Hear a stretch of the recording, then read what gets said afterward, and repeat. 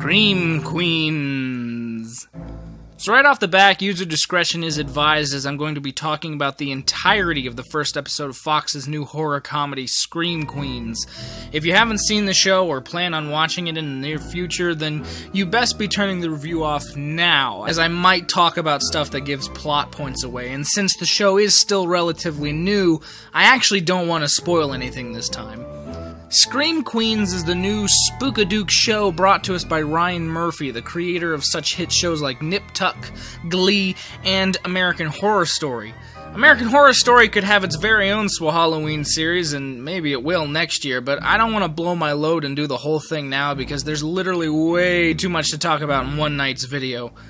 But there's Scream Queens, which as of uploading this video, I think there's only about 6 or 7 episodes having aired on TV at this point, so it's still a relatively new show. So hopefully, even if you didn't heed my warnings above, I'm only spoiling episode 1, so you can use this as a starting point and continue watching the show. Scream Queens is a horror comedy that just doesn't feel right.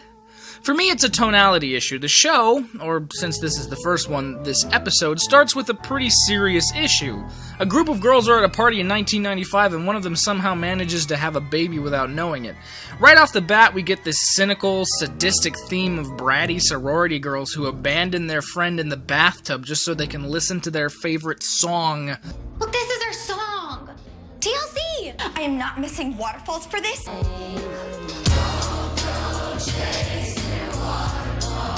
The issue, of course, at least with me, is that there are no real people like this. I mean, I'm sure that there is at least a few who, in a panic, wouldn't know exactly what to do in this situation, but frankly, all of them?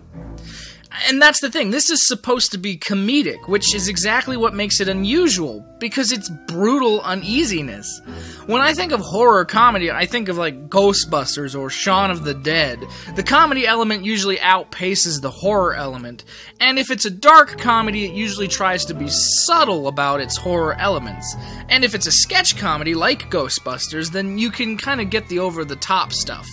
And if it's a dark comedy like, say, Dr. Strangelove, then the comedy is cynical and low-key. Scream Queens tries to do both, but it ends up setting this terrible tone throughout the whole thing. I mean, it just feels so all over the place. What is it trying to say? Who is the target audience here? Let's just discuss the plot a little bit further. We start with unfabulous Emma Roberts over here, Chanel Oberlin, playing a stuck-up sorority queen. So Chanel and her cohorts are like if the girls from Clueless and Mean Girls were crossed with Ted Bundy.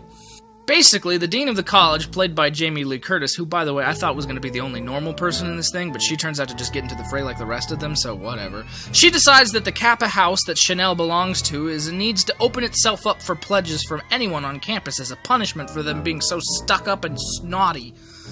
And here's where we're apparently allowed to make fun of deaf people.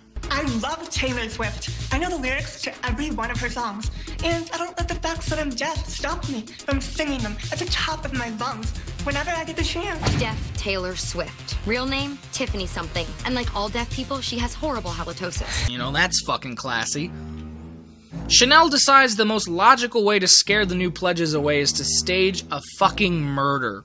But to be expected, the fake murder she plans turns into a real murder, because we're operating on terrible sitcom logic at this point.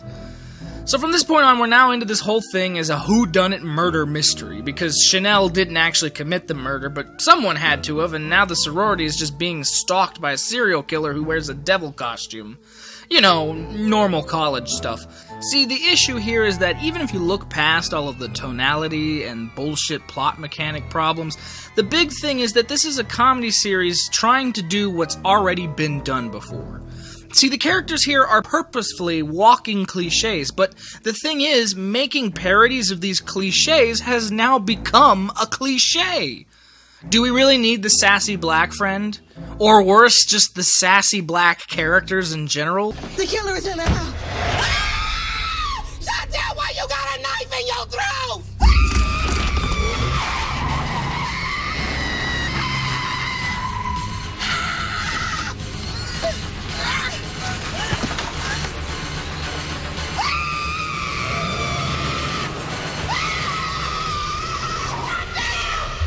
Do we really need the butch lesbian? Do we really need the girl in the neck brace? Are these really funny characters at this point? Jesus, it's fucking 2015, not 2002. This ultimately reminds me of the 2000 horror comedy film Scary Movie. See, Scary Movie operated on parody tropes much in the same way that the Airplane films or the Hot Shots movies did. It was one of the last good spoof movies before the genre completely destroyed itself, though ironically it was the very series that created the genre movies. And you know the ones I'm talking about: epic movie, disaster movie, date movie, etc. Anything that had a big red logo on a white background tended to be a terrible movie. And that's really what this seems to be trying to do. It wants to be Scary Movie if it were written by boring white people instead of the usually talented Wayne brothers. The Scary Movie franchise, ironically enough, as it continued on, became more and more of a mockery of itself as it tried to appeal to the more mainstream, and the ratings dropped from an R to a PG-13. Scream Queens is just kind of that. Since it's on cable television, it's stuck with that PG-13 style cap that never lets it go above and beyond with its scares. The whole thing just looks gaudy, and the murders are so over the top that they're just stupid, and the comedy portions fall flat. I like the idea, I really do. I mean, horror comedy when done well could be really effective. And you know what? We'll actually explore that concept tomorrow night. I give Scream Queens a 5 pumpkins out of 10 for originality, but it's still just middle of the road. If you want to watch the whole series and judge for yourself, it's now streaming on Hulu and something called Fox Now. And so that ends tonight's Swholloween review. Stay tuned for more spooktacular content. Though, if you're looking for real horror comedy tonight, look no further than the American Republican national debate on CNBC for something funny and scary. It's funny that Donald Trump is running for president. It's scary that he actually was leading in the polls.